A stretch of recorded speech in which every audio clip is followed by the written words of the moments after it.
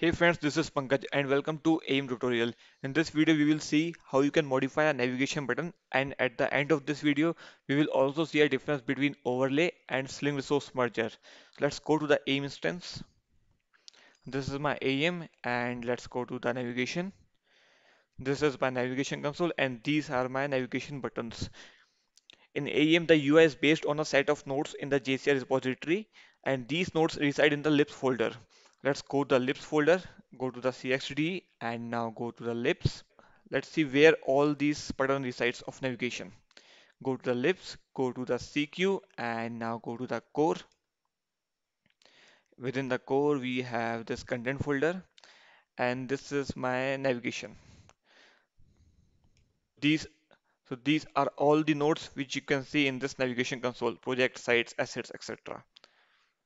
And in this video, we will modify the sites by the name of websites. So let's see how you can do this. I will use the concept of Sling source merger here. So go to the CXD and now go to the sites and right click here and click on overlay node. So this is the path of this sites and the location where I will overlay is the apps. Now check this match node types and click on OK. And it will now create the same structure in the apps folder. So let's go to the apps folder and within the apps go to the CQ. Let's find out where it is. Let me refresh this.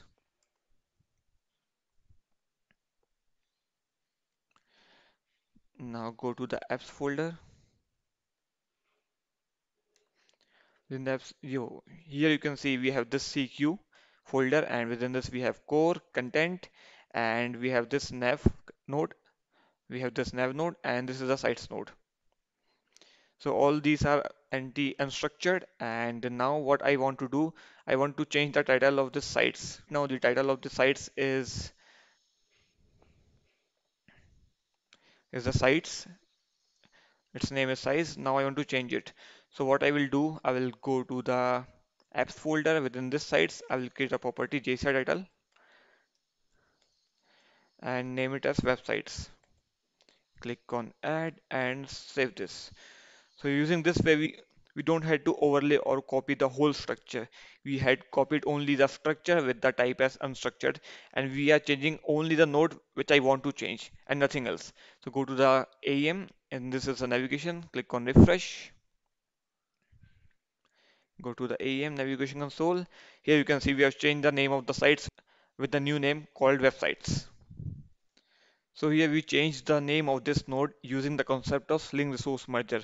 So now let's see what is the difference between Sling resource merger and overlay. So the first difference is overlay is based on search path, that is apps and libs. The AEM uses a search path to find a resource, searching first the apps branch first and then the libs branch. So your newly copied components under apps gets priority over the libs. Whereas the Sling resource merger is based on the resource type hierarchy. And the second difference is while using overlay, we need to copy the whole subtree and all of its properties. But in the case of Sling resource merger, we only need to extend within an almost empty structure. We had only primary type as unstructured and we don't need to copy anything else. And in the overlay, all the properties are duplicated. So, and whereas in string source merger, only required properties are overlaid. So in the my example, I overlaid only JCR title because that is the only property that I wanted to change. But in case of overlay, it will copy all the properties. And this is where how overlays work. So using this link source merger, we reduces the structure that is replicated from libs. And also we know never to modify libs folder. We need a way to make the change in apps only. This is where the Sling source merger comes in. I hope you got the concept of Sling source merger and its difference with overlay.